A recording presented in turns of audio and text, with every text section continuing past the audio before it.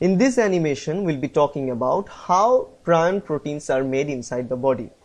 We all know that prion proteins are certain type of malfunctioning proteins that cause harm in our body. But how they are actually produced? The production machinery of prion proteins are of two different types. One is a nucleation polymerization model, second one is a template associated model. But the basic idea remains the same. It begins with some good quality proteins called PRPC. And those PRPC proteins depicted here with these blue colored dots are converted to bad quality proteins, which are pink, by those bad quality proteins. So you can see here these pink proteins are PRPSC and they are bad.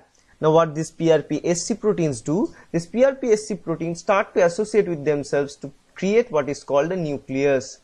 When this nucleus is formed, then they bring upon one after another PRPC proteins, and they start converting those PRPC proteins into PRPSC proteins. If you watch the coloration, you can find that those blue colored proteins start turning into pink colored proteins in no matter of time.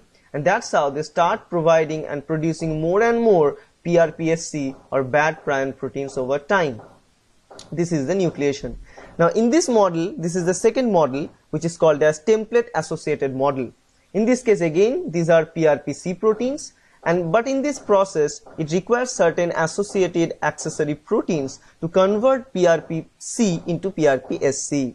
In this case the proteins, say this purple one, this is called as protein X, and in those protein X they bring these PRPC proteins as well as very low amount of PRPSC proteins. Now those PRPSC proteins will interact with PRPC and they convert those PRPC into PRPSC, and that's how they start converting all those PRPC proteins into PRPSC.